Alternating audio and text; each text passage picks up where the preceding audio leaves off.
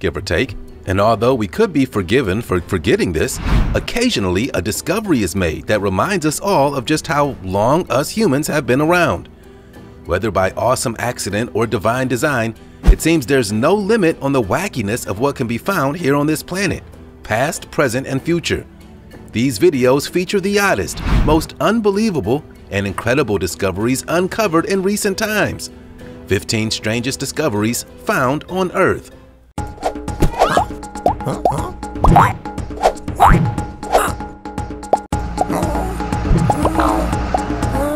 Witch bottle. During the 17th century, it wasn't uncommon for someone to urinate in a jar, add nail clippings, hair, and pins, and bury it upside down, and it was called a witch bottle. And one was recently unearthed and identified by scientists as being the world's most complete specimen. Researchers found the bottle at a site built in 1861 in York County, Virginia.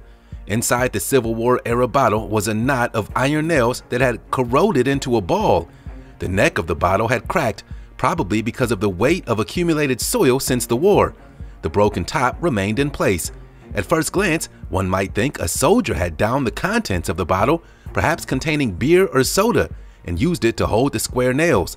The witch bottle was intended to cast spells, often meant to attract and trap negative energy, and was particularly common from the 16th to the 17th centuries. Back then, these superstitious witch bottles emphasized just how frightened people were of witchcraft. The general time period of the bottle coincides with the Salem witch trials, which happened in the late 1600s. Hidden witch bottles dating centuries ago have been found concealed in homes. The practice originated in England and then traveled to North America. Fasten your seatbelts, because it's time for today's sweet topic. Whatever this creature is in this photo looks too fake to be real. It looks like a space-age My Little Pony, a popular horse toy from the 1980s, plucked from Pandora, the fictional CGI world director James Cameron created in the movie Avatar. It has the equestrian face with horns and legs with hooves. Then there's the white, fluffy fur with the tail of a dog. And what's up with those blue armored plates along its back? Don't you kind of wish an animal like this actually existed? The truth is that our planet is full of animals that look weird and out of place. Even dinosaurs can sometimes seem out of place in our world history when you sit back and think about how truly bizarre they looked and acted compared to the animals we have today. And if this fantastical creature had a name, what would it be? This is where you get to chime in. Comment below with your thoughts as to what this mythical-looking beast could be and what it should be called. And use the hashtag #SweetTopic when you do. Deadly Mayan ball game. One of the ways that the Mayan people competed against each other was by playing what has been called the ball game. They used a rubber ball about 20 inches in diameter to play the game, which was played on a stone court whose measurements varied. The largest one found so far measures 459 feet by 114 feet. The court had walls that sloped inward, and hanging high on the walls were stone rings. The goal of the game was to pass the ball around without having it touch your hands, and then get the ball to pass through one of the rings. Since the rings were so high and players were not allowed to use their hands, it was extremely difficult to get the ball through a ring. In fact, when a player did manage to get a ball through one, that usually ended the game. The game ended otherwise when the ball touched the ground. The Mayan ball game was a solemn experience filled with ritual importance. Religious leaders attended, as did most chieftains and other government leaders. Sacred songs were sung and played. Other religious activities took place as well. The winners of the game were treated as heroes and given a great feast. The penalty for losing a game was something unusually harsh: death. The leader of the team who lost the game was sometimes killed. Giant Serpent Mound. Maintained within a beautiful park, this weird snake-shaped mound has been designated a National Historic Landmark in the United States. The Great Serpent Mound is a 1,348-foot-long, 3-foot-high prehistoric effigy mound on a plateau of the Serpent Mound crater along Ohio Brush Creek in Adams County, Ohio. It's the largest serpent effigy in the world. The mound builders of early North America lived throughout what are now the Ohio Valley and Mississippi regions. The earliest group was probably the Adena people, who flourished from 1000 BCE to 200 BCE. They built mounds throughout North America, from Wisconsin to Mississippi. The Serpent Mound of Ohio was first reported from surveys published in 1848 by the newly founded Smithsonian Museum. The earliest records say it depicts a serpent swallowing an egg, though another interesting theory suggests that the snake is swallowing the moon. In 1909, a local German Baptist minister proposed another possibility. The serpent, he said, is writhing in its death throes as punishment for tempting Adam and Eve, in what he believed was the original Garden of Eden. But still, it's unclear who built the Great Serpent Mound. Attack of the Crayfish Clones. It sounds like a weird monster movie plot. A 10-legged mutant creature that reproduces asexually, escapes from confinement in Germany, and quietly begins a global invasion. That appears to be the strange but true story of the marbled crayfish, an invasive freshwater species suspected to have been created through a reproductive accident in an aquarium around 1995. It's hard to believe, but within 2 decades, clones of this voracious animal spread globally, bringing devastation to ecosystems and threatening native species. The marbled crayfish is the only decapod crustacean that reproduces asexually, with the all-female species making clones of itself from eggs unfertilized by sperm. It's been thought to have arisen when 2 slaw crayfish, imported from Florida for the aquarium trade in Germany, mated.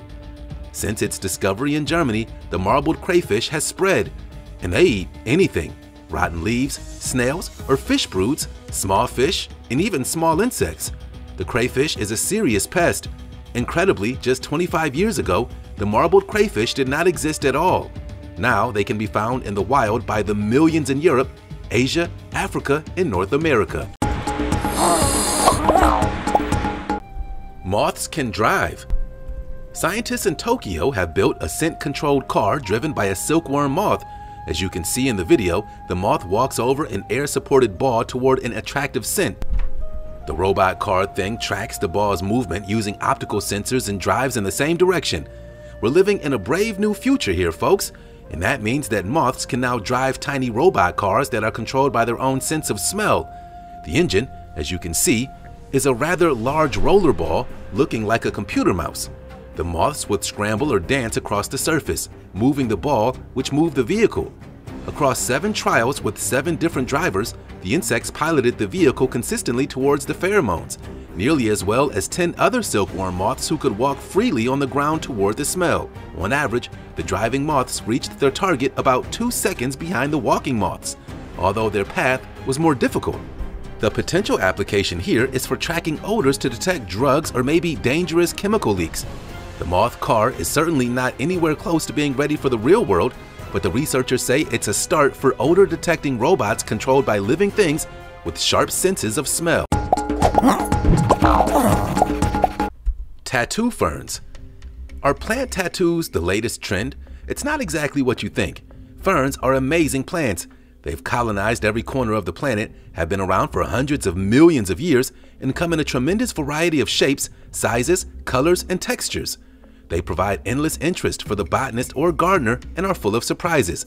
For example, not many people know that some ferns can give you a tattoo. The silver and gold tattoo ferns are famed for their ability to transfer an intricate print of their fronds onto the skin. This temporary tattoo is actually the spores of the fern. The underside of the frond is liberally coated in the tiny spores, so small as to be little more than specks of dust. When transferred onto the skin, the spores simply stick through contact, meaning the tattoo is very superficial and can simply be brushed or washed away. In effect, it creates a delicate and eye-catching natural painting that looks like a perfect copy of the fern's elegant frond. The silver tattoo fern and golden tattoo fern are not easy to source for domestic gardens, but are sometimes available for specialist nurseries. They're native to the Dominican Republic and so favor a warm, humid climate, but they can be grown successfully in large ranges of the United States. Transparent wood. As scientists look for sustainable, greener materials to build with, researchers at the University of Maryland have put wood back under the spotlight. The team has managed to turn ordinary sheets of wood into transparent material, which they say is nearly as clear as glass. The invisible wood is also stronger and lighter than glass with better insulating properties. So it's no wonder researchers hope it could become an energy-efficient building material. Living in a transparent house made of see-through wood may not be everyone's idea of a dream home, but it could be a possibility in the not-too-distant future. Wood is made of tiny fibers called cellulose, and linen, a glue-like material that bonds those fibers together to give it strength. It also gives wood its brown color and prevents light from passing through it. Transparent wood has been made before, but it was expensive to make and the finished product was brittle. This new technique is so cheap and easy, it could even be done in the garden. The final product is a piece of wood that allows more than 90% of light to pass through it and is more than 50 times stronger. It's also more insulating than glass and may take less energy to manufacture.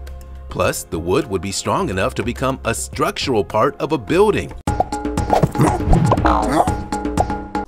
The town that burst into flames. The village of Caneto di Carinoia prides itself on its tiny size. Nestled in the northeastern Sicilian province of Messina, the village was home to less than 200 Sicilians. Most people who visited the island used to drive through the province without giving it a second look. But beginning in late 2003, a series of bizarre fires brought the village worldwide attention. The first sign of trouble was a series of puzzling electric shorts, unexplained fires, and smoky outbursts that lit 9 houses ablaze, driving 17 families from their homes. Technology seemed to lash out violently against its supposed masters. The burning continued until 2004, when a monstrous fire displaced 39 residents at once. The terror was so widespread and unexplainable that people would remain evacuated for months. So the Italian government created a special task force to investigate the situation. The group conducted an extensively thorough analysis, aerial photo remote sensing, assessment of geophysical and geochemical data, detection of magnetometric and electromagnetic fields, radioelectric spectrum monitoring, and more. The results, however, were inconclusive, and these sudden fires still occur to this day. Fatberg fuel. Ah yes, the elusive fatberg. Fatbergs form when people flush unsuitable items down their toilets or pour oils and fats, which set hard and clogged pipes when they cool, down their sinks. The word described as increasingly common scenario in the world's sewer systems, wherein cooking oils and other greases congeal in the pipes, creating sludgy masses that entrap any number of disposed solids. And as you can see, they can become huge, easily. But engineers and scientists have figured out a greener solution. And recently, a 130-ton fatberg blocking a London sewer was converted into roughly 2,500 gallons of biodiesel, enough energy to power 350 of London's iconic double-decker buses for one day. High-powered jets were used to break the fatberg down so it could be sucked up from the sewer. The fatberg was taken to a specialist plant where it will be processed with other fats, greases, and oils and turned into biodiesel. The fatberg's other constituent parts, including baby wipes, cotton buds, and nappies, were disposed of. Previously, workers either extracted the fatberg out of the pipes and sent it to a landfill, or broke it down and put it back through the sewer treatment process. So bringing fatbergs back to life in the form of biodiesel is a far better solution for everyone. Viking penny. In 1957, during his second year of digging at a large prehistoric indigenous trade village on the central Maine coast, a local resident and amateur archaeologist found a small silver coin. The coin is later identified by experts as a Norse silver penny dating from 1067 to 1093 AD. However, extensive archaeological investigation of the site has revealed no evidence of a Norse settlement. What is a fact is that the coin is minted between 1065 and 1080 AD, and that pennies of this type were widely circulated in the 12th and 13th centuries. Some critics argue that the Viking penny should probably be considered a hoax and that it was deliberately placed at the site by the amateur archaeologist. While the site is dated around 200 years after the last described Viking sagas, it's well within the period during which the Norse could have potentially visited North America. The penny's coastal origin has been offered as evidence either that the Vikings traveled further south than Newfoundland or that the coin might have been traded locally. However, the penny was the only Viking artifact found at the site, which, according to substantial evidence, was a hub in a large indigenous trade network. Ancient soup. However tasty this ancient soup may have been, it doesn't look very appetizing in its present state, as centuries spent inside a bronze pot have turned the soup green. Archaeologists recently dug up an ancient cooking vessel containing bones and a strange green liquid, the last remains of an ancient broth. The other liquid archaeologists discovered was most likely wine, but it had lost most of its distinguishing characteristics over the years. Both the soup and wine were locked away in a tomb about 2,400 years ago. This is the first ever discovery of bone soup in Chinese archaeological history. The pots were discovered in a tomb being excavated to make way for an extension to the local airport. However, this is not the oldest pot found with food in it. In 2005, a 4,000-year-old pot containing noodles was found. The soup and wine likely date back to a time around 475 BC when China was split into 7 different states, all vying for domination. The tomb itself probably belonged to either a local landowner or perhaps a low-ranking military officer. Whoever he was, he apparently had a decent appetite, considering he was buried with homemade soup and artisanal wine, or maybe he just didn't get to eat his last supper. Crucifix Forest. This 328-foot-long religious symbol has been baffling passengers flying into an airport in Northern Ireland. The tree cross can be seen from the sky and has become an attraction for those flying in and out of the airport. And naturally, we need to know who planted it and why it's there. This strange emblem had been growing in secret for quite some time, and for a long time, nobody knew who was responsible for the cross. Using 2 different trees and the plantation took enormous planning. It's not just cutting patterns in your back lawn. This is sizable horticultural engineering, but the mystery of a Celtic cross, which appeared in a forest near the UK's border with Ireland, has been solved. The forest design was planted by Irishman Liam Emery many years ago. However, the tree artist died and never lived to see his work in all its glory. His own wife had even forgotten about it. He gave the gift to the rest of us, and we're going to appreciate that for the next 60 or 70 years. What an amazing legacy to leave behind for generations of Irish and visitors to enjoy. When his wife rediscovered his work, she told the press he just loved things to be perfect, and I think the Celtic cross is perfect for him. We couldn't agree more.